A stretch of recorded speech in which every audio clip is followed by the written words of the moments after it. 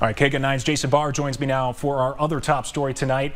Jedd Fisch leaving the Arizona football program to become the next head coach at Washington. And Jason, a shocking move. I say leaving, he's already left. He already got on a plane to Seattle, said goodbye to his team. This all developed so quickly, and it is a stunner.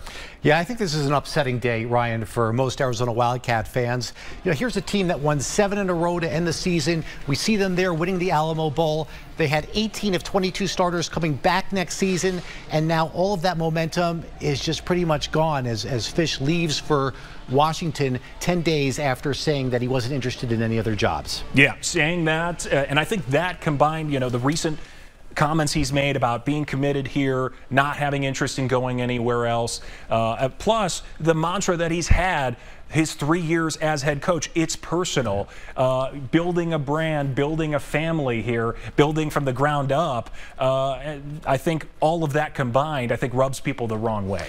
Yeah, it's personal to a lot of Arizona fans right now. This all happened really quickly because Nick Saban retired, right, from Alabama about a week ago. Less than a week ago. And then they go with the Washington coach, DeBoer, and that's what opened up the job. And you know, just as early as a couple days ago, it didn't look like this was going to happen, but it came together very quickly because teams don't want to be without a head coach for very long. And Ryan, I think this is something that upset a lot of fans here. We see the Washington AD coming to Jedd Fisch's home in Tucson and signing him. Yeah, I think this video, this came out right around when he was saying goodbye to the team, may have even been before that. I think just the timing and also the fact that you see that there happening in his home in Tucson. He didn't even wait to get to Washington to sign the contract. I think certainly on the door felt a little slimy. Yeah, the Wildcat sign right outside the front door.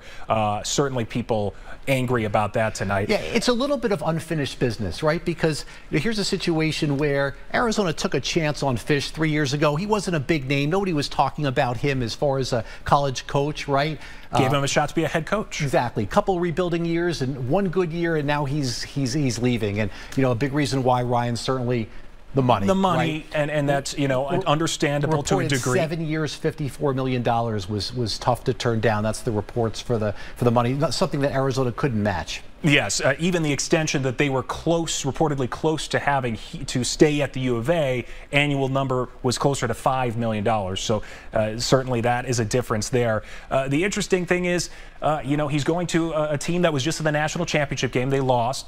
A lot of that roster is gone. He left a chance, an Arizona team, as you mentioned, a top 10, borderline top 10 team with playoff aspirations. He left all that behind. Now the question is, will any of the Arizona's roster follow him to Seattle? Well, that's what you hope doesn't happen if you're an Arizona Wildcat fan, because if this team stays intact next year with the 18 starters returning, with the quarterback Noah Fafita and Tedero McMillan, the wide receiver, best returning wide receiver in college football, right? If they come back, Arizona can still be really good next year. But if they don't, they're not going to be ranked 11th to start the season, the ranking they had to end last season. And as he was departing, Coach Fisch also releasing a statement saying in part, quote, "I absolutely have loved my time as a Wildcat and never thought my family and I would ever leave. Unfortunately, that day has come.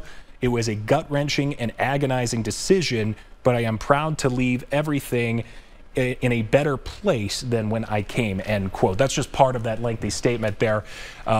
I'm sure it was gut-wrenching. I'm sure there was a lot of mixed emotions, but of course, a lot of Arizona's fans probably don't want to hear that right now. And the other statement that came out tonight was from Dave Hickey, the athletic director. Yeah, saying he did everything that they could to retain Fisch. They didn't want to see him leave, but ultimately he did, and they're going to work pretty hard and pretty fast to find a new head coach soon. And that is critical now because, as you talked about, there you go. That's Brendan Carroll, the offensive coordinator. This is the players and the coaches leaving today. The meeting that they had, the impromptu meeting, Jacob Manu, a linebacker, where Fisch telling his student athletes, his players, in a brief meeting that he was leaving. And Brendan Carroll, you saw there first, could be a coaching candidate. There's going to be coaching candidates brought up this week as they look for a new head coach, and that is going to be a critical hire. And we've seen how quickly things move. I think Arizona, if they want to have an impactful hire that keeps the roster together as much as possible or keeps the positive momentum going, I feel like they do need to act fast. We'll see what happens with this coaching search, but they have to get it right. The players want Johnny Nansen. They've already tweeting, hire Nansen, trending on Twitter. Former defensive coordinator. Exactly. He left for Texas at the end of the season, was a defensive coordinator last year. That's who they want. we'll see what happens. Players usually don't dictate who gets to be the head coach, but that's who the players want to see. Yeah, well, the only thing we can guarantee is that after this big seismic change, there will be more changes coming. We'll keep you updated here on KGUN 9.